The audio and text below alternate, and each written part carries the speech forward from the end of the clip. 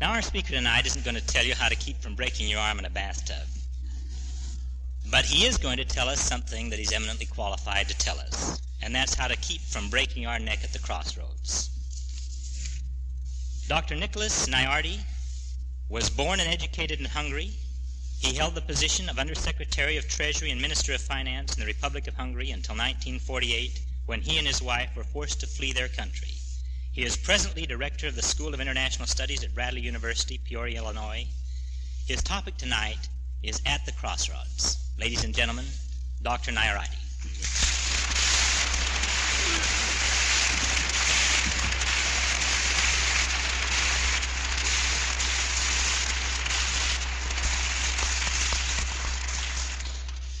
Last month, while I was on my way to a commencement address, I was driving and my car developed engine trouble on the winding highways of southern Indiana. It was late at night, and the rain was pouring, and I was hopeless and helpless. Not that I didn't know exactly what was wrong with my car, but there wasn't a thing in the world what I could have done about it. Car manufacturers in Detroit are so confident about the quality of their makes that they fail to include even as much as a screwdriver in the equipment. So I stood there on the edge of the road and on the edge of despair when suddenly one of those huge interstate trucks drove by, stopped, and its driver, one of those kind, always smiling American truck drivers, readily climbed out from his cab to give me a helping hand in my trouble. And as the trucker was working on my engine, we started a conversation.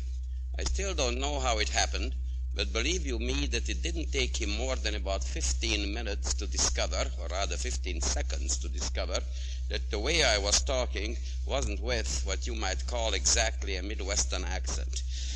So he suddenly looked at me and said to me, "By the way, buddy, what the hell are you doing here in the United States?"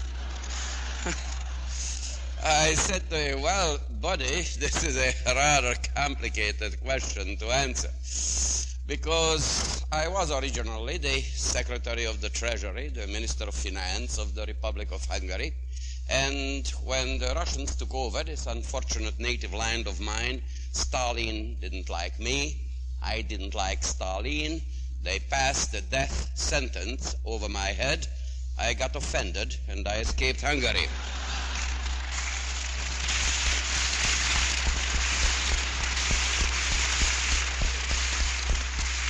And I told him that I am a college professor and university administrator. As the director of the School of International Studies at Bradley University, we are trying to train students who one day, we hope at least, will become future diplomats and future export managers. I have some radio and TV programs, I'm writing articles, I wrote a book, and I'm also speaking all over the country at the rate of some 150 speeches or so. Hearing all this, Buddy looked at me and said, "Wow. Isn't this too bad? I thought you are at least a traveling salesman." Well, the more I think about my conversation with Buddy, the more I think that after all he was right. Because you might call me a traveling salesman, although the merchandise I am trying to sell you is not easy to sell, because it is hard, because it is cruel, because it is bitter. The name of my merchandise is truth.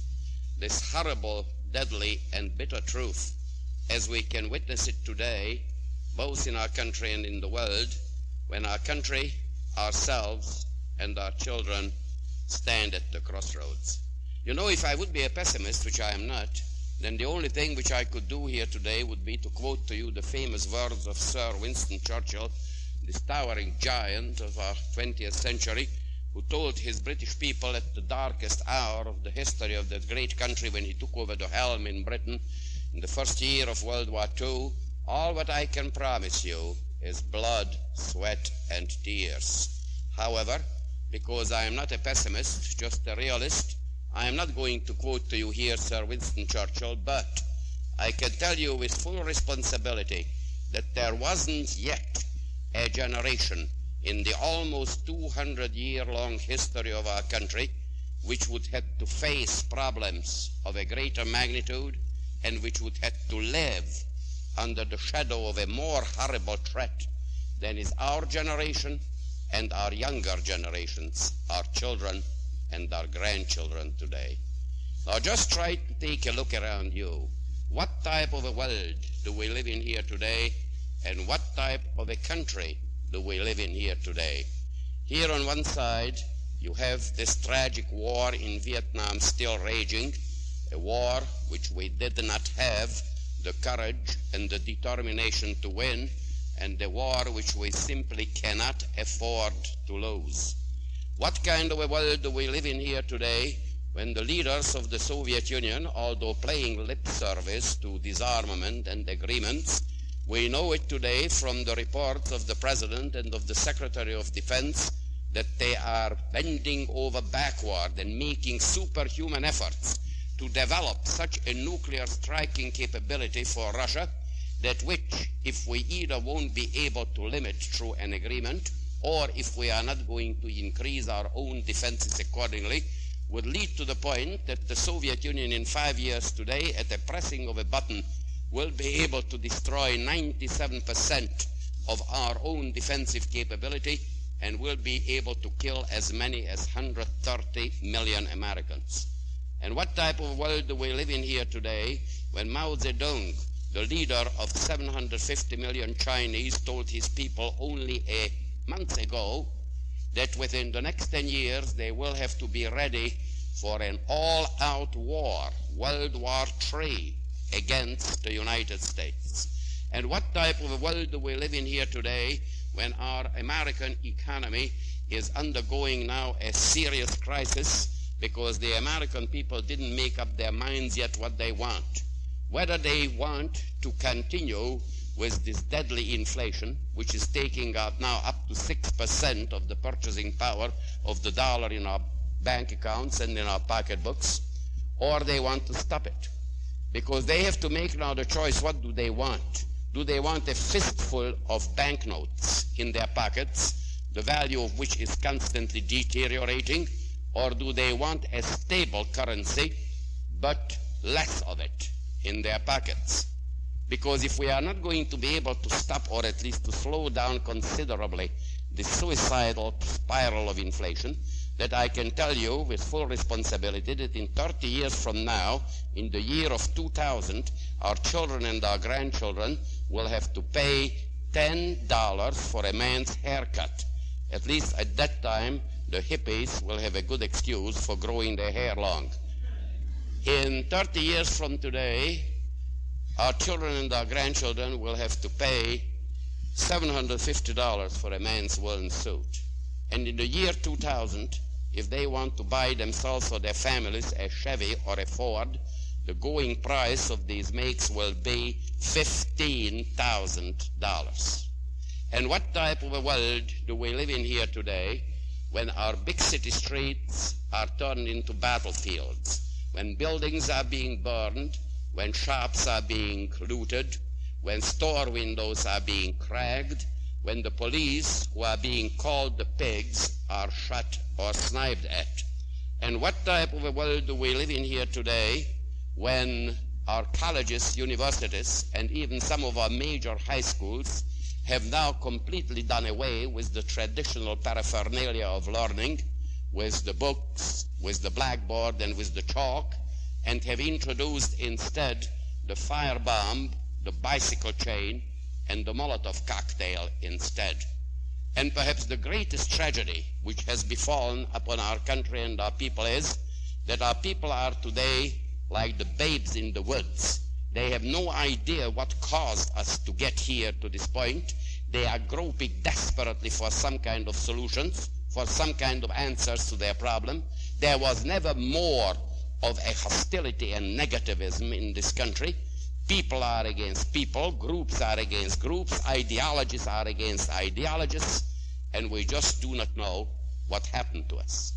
And ladies and gentlemen, let me tell you that perhaps the greatest tragedy of all this, what I told you today, consists of the fact that all what we witness today did not happen to us because we would have been betrayed. All what happened to us was not because we would have been sold down the river, we would have been handed over to the tender mercy of some kind of a hostile power on a silver platter. No. What happened to us was strictly and exclusively because of the ignorance, the indifference, the apathy, the taking for granted attitude of millions and of millions of honest, straightforward, and good-willing Americans, just like you and me.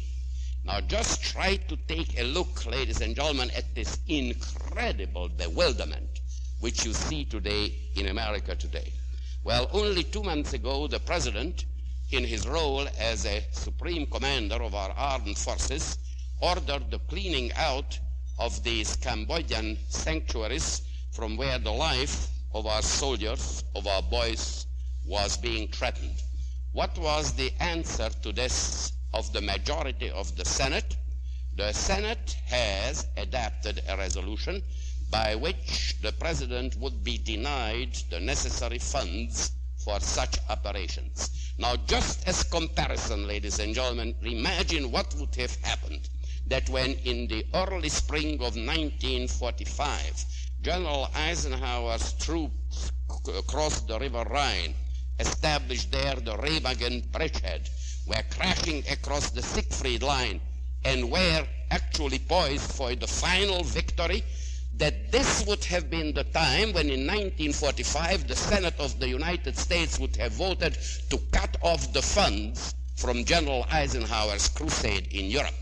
Now, of course, you can say that there was a difference between this situation and ours today, sure, because at that time this country was fighting against Nazism, which was good, but today it is fighting against communism, which is seemingly bad.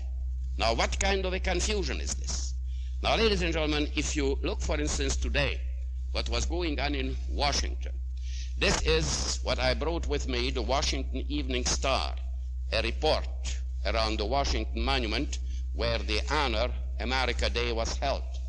The greatest potential worry to police officials is a marijuana smoke-in threatened by radical leader Rennie Davis and the Dishonor America Day announced by the Black United Front here. Dishonor America. Now, ladies and gentlemen, isn't this amazing that so many people, when they heard about that meeting there, said, well, of course, this is nothing else but the meeting of a bunch of super patriots.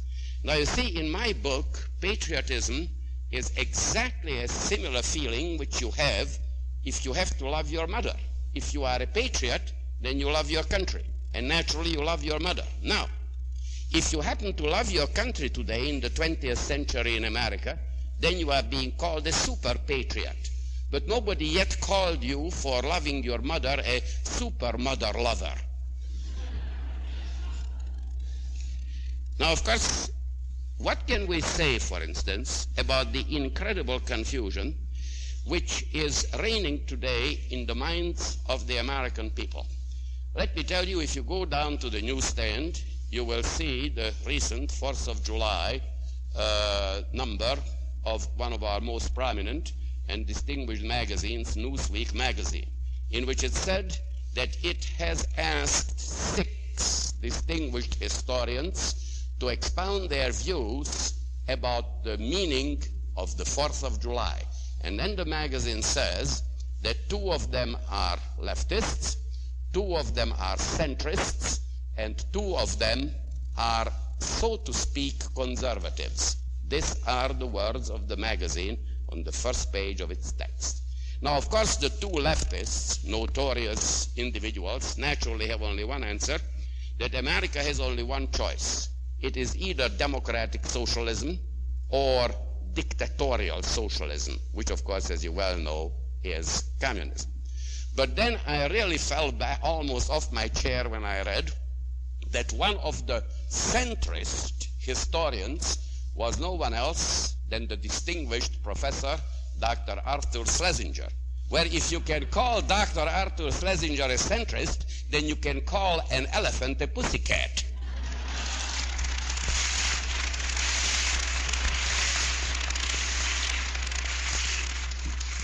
And then, of course, you can ask yourself that in the array of these leftists and the so-called centrists, even the magazine has to admit that it has asked two, so to speak, conservatives. Now, do you really think that there weren't two real conservatives in the academic community of the United States of America? Well, this is today in which one of our most distinguished magazines helps to confuse the American mind. Then, approximately early in May, I was walking through the Bradley University campus, and there was there a sit-in around the ROTC building. Here I noticed several of my students who were also participating. They were very fine, young Jewish boys and girls from the East, mostly from New York and New Jersey. So I went to them, and I asked them, well, what are you doing here? And they answered me that they are demonstrating against the industrial military complex because they want America immediately to disarm completely and forget about military power. I said, well, this is very interesting. And did you, young ladies and gentlemen, think about the little interesting thing that today in the Eastern Mediterranean, the Sixth Fleet's presence is the only reason why the Arab states, armed by the Soviet Union, did not yet cut the throat of this brave, democratic little country of Israel, which is the apple of your eye. Next day, none of them were present at the demonstrations.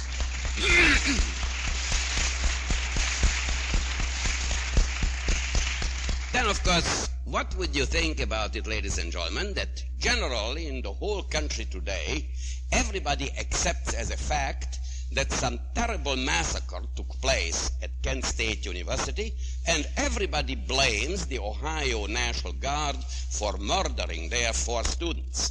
Now, I do not know what happened, but nor do those who already condemn the role of the Guard. Why?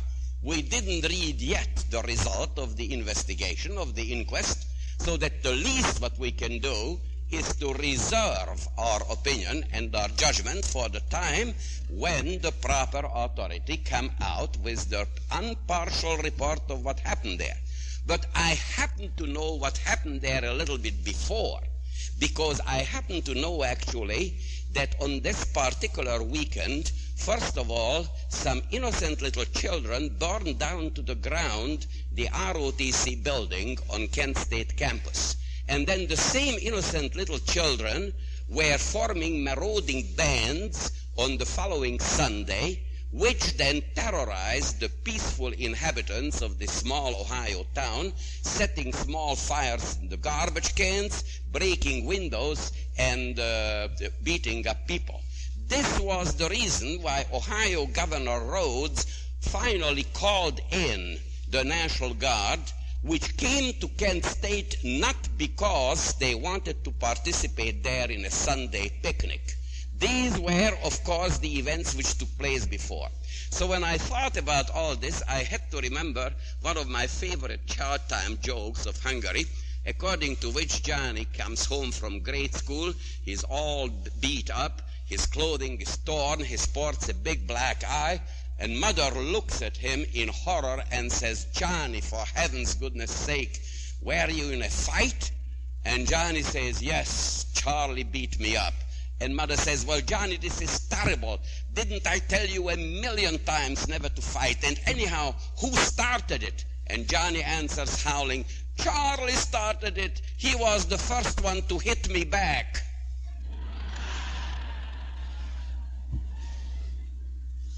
And of course, ladies and gentlemen, what would you think about these incredible discrepancies and double standards which you see today in connection, for instance, of this opposition to this war, which ribbed the fabric of American society more thoroughly than any other event yet in the history of our country? Well, you see, if you look at these incredible discrepancies, you really can't understand it. Now, you just imagine, for instance, when this country was in a war 25 years ago, And when you look today at the television sets where those demonstrators are parading under the flags of the North Vietnamese enemy or the Communist Viet Cong, just try to imagine what would have happened 25 years ago to a group of young demonstrators who would have paraded on the streets under the swastika emblazoned flag of Nazi Germany or the rising sun flag of Imperial Japan. Those people would have been torn apart alive by their limbs.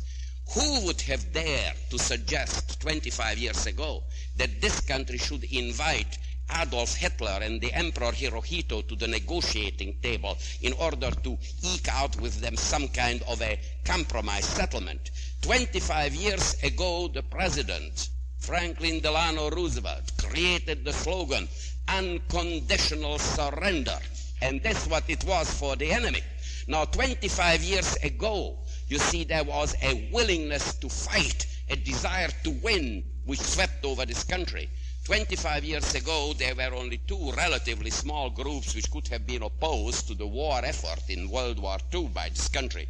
The one was the German Nazi Bund here in neighboring New York, which immediately after Pearl Harbor was disbanded, its leaders were arrested and rightly so thrown into jail. Now, the other group didn't even oppose the war. The other group were the unfortunate Niseis, the American citizen descendants of earlier Japanese immigrants into California. Well, these unfortunate Niseis, in many instances second and third generation Americans, upon the orders of President Roosevelt, and that time California Attorney General Earl Warren, our recently retired Chief Justice, in a very un-American way were uprooted from their farms and homes in California and were dumped into concentration and detention camps in the East. However, at that time, I just do not remember that anybody would have even batted an eye over this outrageous violation of the constitutional rights of Native American citizens who were sent to concentration camps. You know, at that time there wasn't one single college professor. There wasn't one single bleeding heart intellectual. There wasn't one single minister of the gospel. You know what? At that time there wasn't even one single baby doctor who would have deplored that what happened to the constitutional rights of American citizens who were sent into concentration camps. And look at today the contrast, all this belly aching, all this agonizing, all this moralizing, all this legalizing. What are we doing in Vietnam? Well, ladies and gentlemen, if you wouldn't know the answer to this, I'm telling it to you. 25 years ago, this country was in a war, World War II, in which it was allied with Communist Russia. 25 years ago, this country has saved single-handedly Russia's communist government from total collapse under the pounding of Adolf Hitler's Nazi hordes. So 25 years ago, it was in the interest of the communists that this country should win, that this country should fight, which it did. However, today, when very moderately, very ineffectively, but still this country tries to oppose communist aggression in Vietnam, look at all the hell which is breaking loose. Why? Because today it is in the interest of the communists that this country should lose, that this country should withdraw. Now you see, 2,000 years ago in the Republic of Rome, when the Chief Justice of the Republic, the Praetor, presided over a trial, then before the proceedings started, the lictors, the ushers of the court, held high a sign in front of the praetor on which it was written in Latin with a question mark, cui prodest, in whose interest is it? In whose interest was the crime committed? In whose interest was the action taken? Now, when I see this tremendous discrepancy between what is happening here today and what was the situation 25 years ago, the only thing what I can ask together with the lectors of the Republic of Rome, cui prodest, in whose interest is all this, what we see developing under our very own eyes in this country today? Now, this, of course, doesn't mean that I would tell you that those millions and millions of Americans who are opposed, and for various reasons, to our presence in Vietnam would be all communists. Definitely not. But I can tell you also, ladies and gentlemen, that during my 7-month-long high-level ambassadorial mission in Moscow, I came to learn, to fear, and to respect the tremendous effectiveness of Soviet psychological warfare and that of communist brainwashing techniques. What you look around in the world today, you will see that what is happening is nothing else. How millions and millions of Americans, how millions and millions of the peoples of the free nations of the world have been brainwashed unwillingly, unwittingly, and unknowingly by communist propaganda. Now here I have used now a few times the word communist, and I have to explain it. Ladies and gentlemen, take it from me. Communism as a doctrine, as a philosophy, as an economic system, as a governmental formation, is dead as a doornail. Communism was absolutely discredited. None of Karl Marx's predictions came true. It was completely wrong in every single aspect. Now, the best example of this is, if you read only this morning what your newspapers have printed about the present decision of the Communist Central Committee in Russia, seeing the absolute inadequacy of their farm production, how they are trying to get higher prices for the farmers, how they are trying to improve the food situation for the city workers, and so on.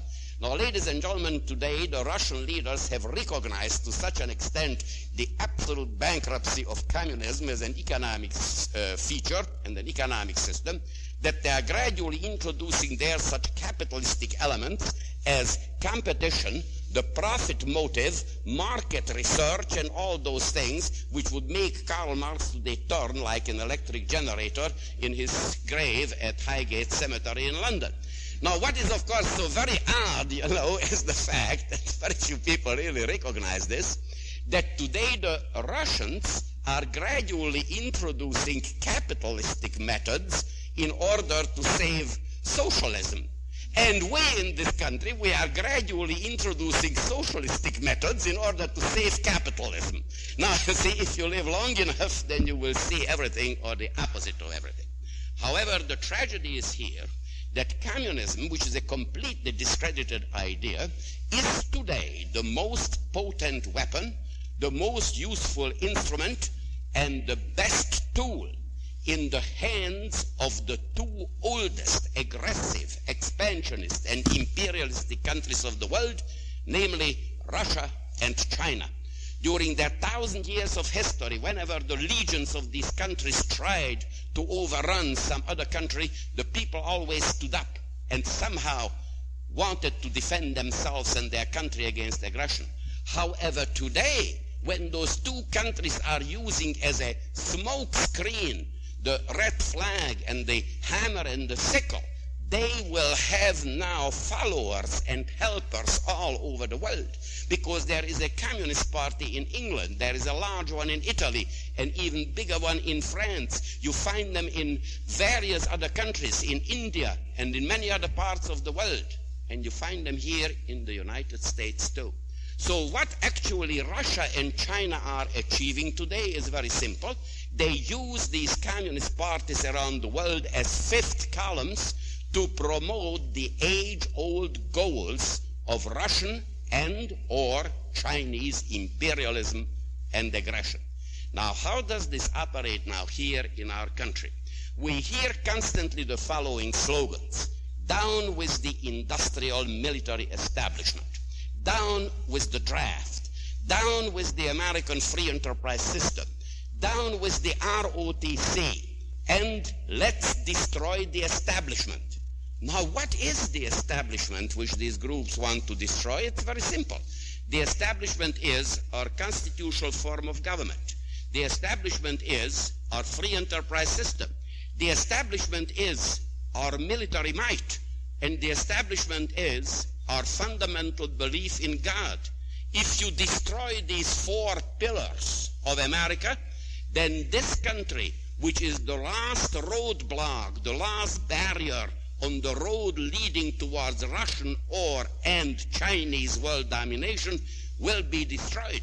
So what these people today, whom we so euphemistically call militants, radicals, extremists, well, why the heck don't we call them what they themselves admit they are? Communists. This is what they are, and this is what they are doing. They are today working in the interest of these two superpowers which want to achieve world domination and which want to destroy our country. Now, how is this being done? Let me tell you that as a college professor and as a university administrator, I have plenty to do with these various student unrests and student disorders.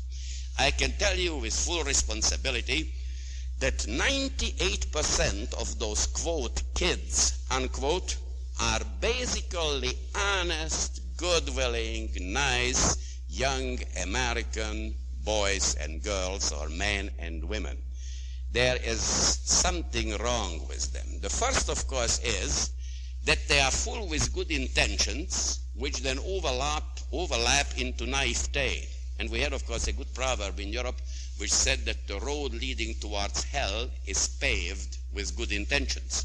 And the second thing is, I'm sorry to tell you this as their teacher and professor, that in most cases these youngsters are abysmally ignorant about the country, about the world in which they live today, about the causes, the reasons of the events, because they simply do not see how a very small minority is cleverly manipulating them for their own goals. Now, 2% behind these are the really dangerous ones, because these are the ones who are disciplined, these are the ones who are articulate, these are the ones who know exactly what they want. You know what these people want, actually, and do it, is this.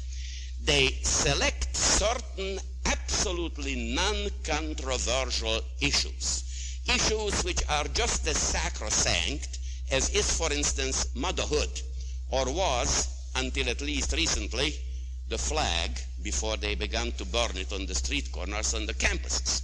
Then they select these absolutely non-controversial issues, and then these small minority which operates this whole thing attaches themselves to these issues like the barnacles to the hull of a ship, and then they can travel an awfully long distance in their direction and to fulfill their purposes. Now, which are these issues, ladies and gentlemen? The first and the most effective issue is peace. Well, naturally, all of us are for peace. We work for peace. Those of us, who many of you and myself believe in God, we even pray for peace. However, what these poor innocent kids do not know, that peace is not a one-way street. In order to have peace, it isn't enough that we should want it on this side of the street, but the other guy across the street will have the same ideas too. You see how beautiful and idealistic it would be if tomorrow we could beat all our missiles into plowshares, if we could ground all our fighter bombers, if we could mothball all our atomic submarines and spend this tremendous amount of money, those billions in dollars, for the building of hospitals and schools and universities and superhighways. But unfortunately, we cannot do it. Why? Let's suppose that tomorrow morning I would have to go through a wild animal-infested jungle. Then, as a good Presbyterian, I definitely would take with me my Bible in my pocket. But I would have also a six-shooter on my belt. You know, just in case, if the tiger cannot read or if he isn't a Presbyterian.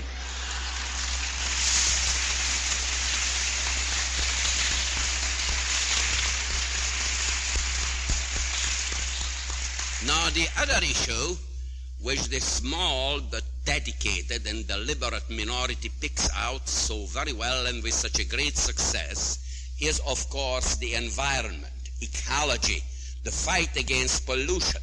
Well, here we notice every day those whom I call the false prophets and who will tell us that we have to rearrange our national priorities. We have to rearrange our national priorities because instead of spending all the money on the building of warplanes or submarines or hydrogen bombs. We should spend this money on clearing up the water and the air and improving the ground. Well, we all know, of course, that our technical civilization, as it is rapidly expanding, it will definitely damage the environment. This is not only our problem, it is the problem of every single industrially advanced nation, among them, for instance, Russia. And naturally, this was the reason why President Nixon, just about 2 months ago, I think, has asked for a $10 billion appropriation from Congress, to which should be used for this peculiar purpose. But if we would listen to these false prophets for rearranging our national priorities, then the result of this would be that one day it would be the Russians who would be breathing our clean air, and it would be the Chinese who would be swimming in our unpolluted waters. And this is certainly not something which we want to do and to see. And the third such absolutely idealistic goal is, of course, civil rights. Well, who can be opposed to civil rights? It was the absolute intention of the Constitution that each and every American citizen should have the same rights, the same privileges, and of course the same opportunities. However, ladies and gentlemen, when my wife and I studied for our American citizenship exam, and we went through the Constitution and the Bill of Rights and all these various documents, what we discovered actually was that the founding fathers didn't give us only unparalleled rights and privileges, but they charged us also with duties and with obligations. Now, nobody can demand rights and privileges unless they are willing to shoulder the burden of civic responsibilities.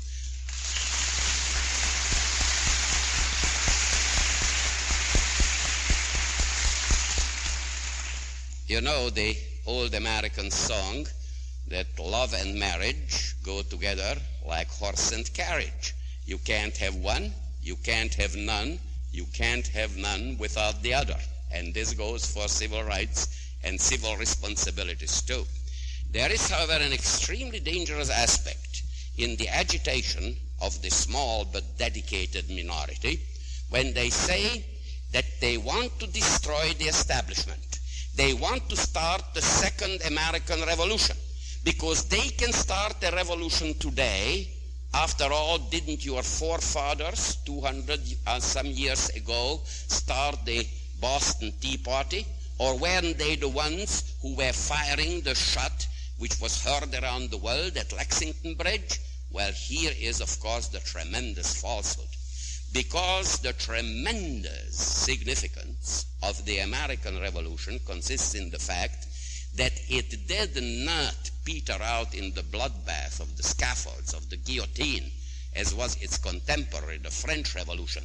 But the American Revolution ended with the establishment of an unparalleled and unprecedented constitutional system, which was based upon the rule of the majority with due respect to the interests of the minority. Under this system, everybody can find the solution, the remedy for any kind of ills which bother them. Because under our present American constitutional system, you do not need to destroy anything. You do not need to destroy the establishment, because you can change the establishment. You can simply abolish the establishment, and you do not need to destroy the establishment. All what you have to do is simply to get behind you the 51% majority of the voters. But this is, of course, what the so-called Second American Revolutionaries cannot muster, and therefore they are not revolutionaries as they claim to be. But what are they? Very simple. They are neo-Nazis, neo-fascists, and communists, because what they want to do is exactly what Adolf Hitler has done in Germany, what Benito Mussolini has done in Italy, what Lenin and Stalin have done in Russia, namely to establish the terroristic rule of a vicious minority over the majority. Now, ladies and gentlemen, if we want to find our direction on the crossroads, it is high time for us now that we do something about it. Let me go here back to the very first address which I was privileged enough to deliver 3 years ago to this same group here of yours, when I told you that it isn't enough for us just to talk to each other. It isn't enough to convince each other about this truth, which we not only know that it is the truth, but it is the truth. But unless we carry this out from this magic circle, from this closed TV circuit, and especially carry it to our young people, then we are lost at the crossroads.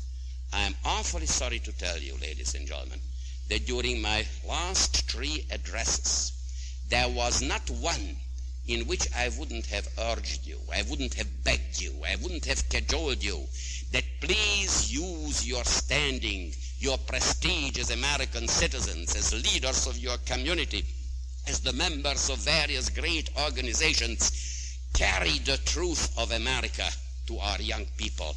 Try to inject into your school system the understanding of what really the working of the American constitutional government, the blessings of our free enterprise system, and the very concept of America is. You see, I told you again and again that democracy, we are so proud of our democratic institutions. It comes from a Greek word, demos, meaning people, kratia, meaning the rule. Demos, kratia, the rule of the people. But democracy doesn't mean only the privilege to participate. Democracy doesn't mean only the right to guide and to lead. Democracy means also the obligation to learn. Democracy means also the duty to know. How do you expect these fine young generations of ours to make those very important decisions in the future if they just do not know the reason, the background? Now, ladies and gentlemen, we do not have to carry out a propaganda about America.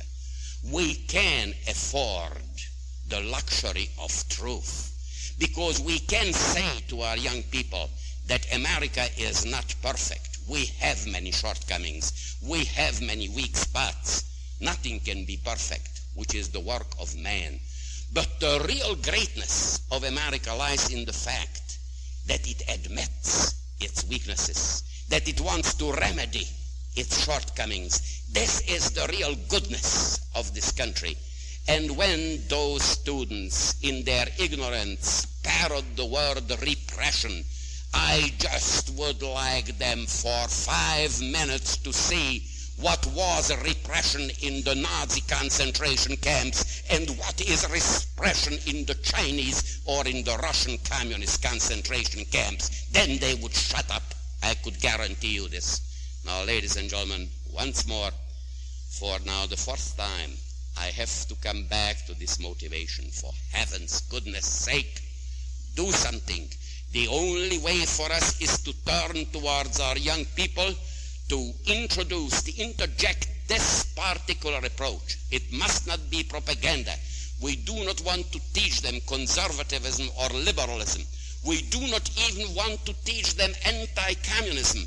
What we need so desperately in this country is not to hate more those who stand against us, but what we need so desperately, as I told you, is to know more, to love more, and to appreciate more our own institutions, our own heritage, our own traditions, which we take so appallingly for granted. Now you see, these are really the waning years of my life, and therefore I use this opportunity now again to ask you, do something. Because if you won't do something, then the only thing again, which I can repeat to you as I told it to you 3 years ago, then you should meditate over the words and the spirit of an old Hungarian adage, which was my own guiding light during the last very difficult 25 years of my own life. This is how it sounds in an English translation. You should work as if you would live forever, and you should pray as if you would die tomorrow. And if you ask me why was I, who spoke to you here for the fourth time, I can tell you in a few words.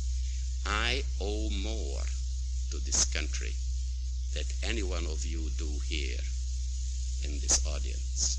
You were born with the silver spoon of American citizenship. You do not know it yet, fortunately, what it would mean to lose it. You do not yet, fortunately, what a terrible argument the muzzle of a Tommy gun can be if it is pointed towards the back of your head. And I know it.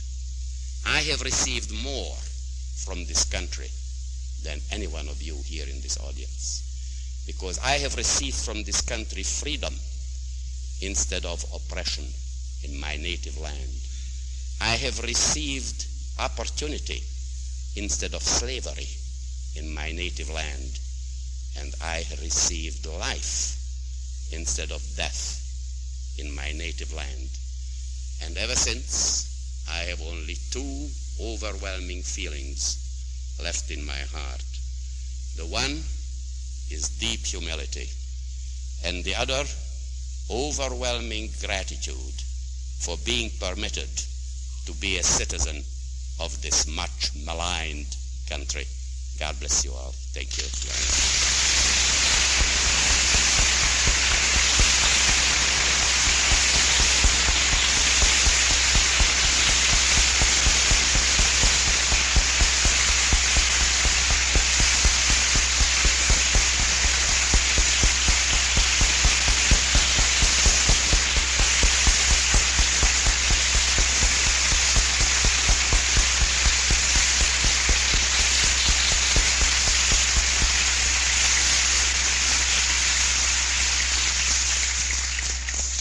Thank you, Dr. Nyardi, and thank you, Mr. Miller. Now you can all see why Dr. Nyardi has been here for the last 3 years. This rally wouldn't seem the same if Dr. Nyardi wasn't here, and I do hope you'll take his message to heart. I know you will.